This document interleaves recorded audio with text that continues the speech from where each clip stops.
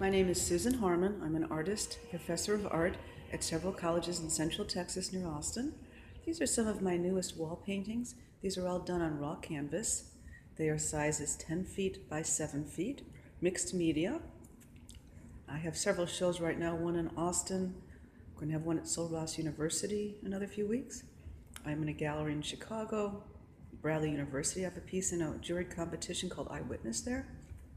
I have a piece in St. Charles, Missouri, and I have a piece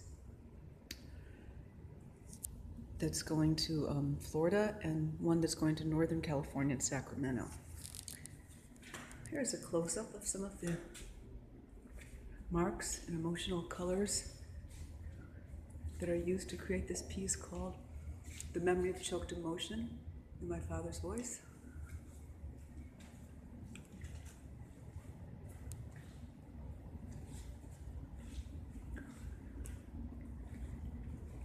Here's another piece. Trying to suppress all thoughts of my sister. I'll show you some details. There's all kinds of mixed materials in here. Sand, paint,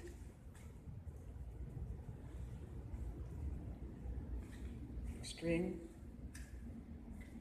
oil pastels, chalk, focusing on emotional mark making. And here's another piece called They Thought I Couldn't Hear Their Whispers. It's another wall piece on raw canvas, focusing on emotional mark making.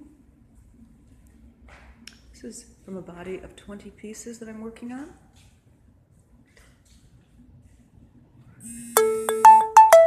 And here's another piece that I'm working on. This is the one going to St. Charles, Missouri, in a jury competition. It's called She Felt Daughterless. It's informed by the book Daughters of Juarez about the femicides and horrific killings in Juarez, Mexico. This is a very large piece, 15 feet long. It's not finished yet. This is my studio. Thank you very much for taking a little journey with me to see some of the artworks of Susan Harmon. Thank you.